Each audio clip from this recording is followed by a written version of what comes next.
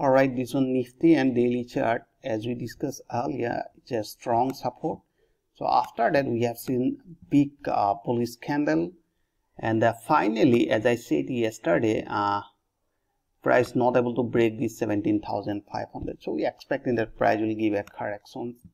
Basically we are focusing on buy after breaking the level of 17,500, and another if price pull back again near 17,100, we are looking for buy. So today there are no buy opportunity because we expect that price will give a correction a little more. Alright, so basically I'm interested to take any position once price hit 17,100, and if they form any bullish candle, so definitely I'll go for buy. And another, once price break this 17,500, so we'll buy or for the long position. Like basically we are trading in options, so we are using different option strategy after breaking this 17,500. So another bank Nifty and a daily time frame. Now see, again price pull back, and we are expecting that price may retest this 150 moving average. So we are focusing on a buy after giving a correction near, or you can say like pull back near 17,000.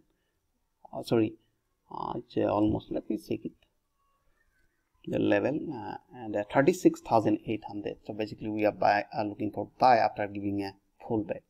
And let's see today top gainer stock, that one Tata Consumer, are running in a downtrend, but we are not interested to take any position because if you see there are buy opportunity somewhere here, but in a daily time frame price was running in a downtrend, so that is why we are not interested to take any position. Another HDFC running in a downtrend, and if you see in a 15-minute there are buy opportunity, but we are not interested to take any position here.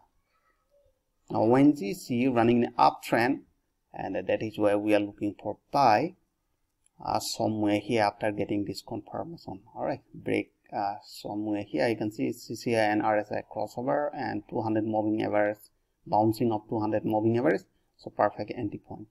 And the last one, Reliance, so we are looking for buy. Or we have already positioned in Reliance somewhere here we bought, so still they are running as an intraday trader somewhere here buy opportunity, but there here I can say who people place buy order, and there are no profit, no loss. So I hope you enjoyed this video. If you like this video, please like and subscribe, and thanks for watching.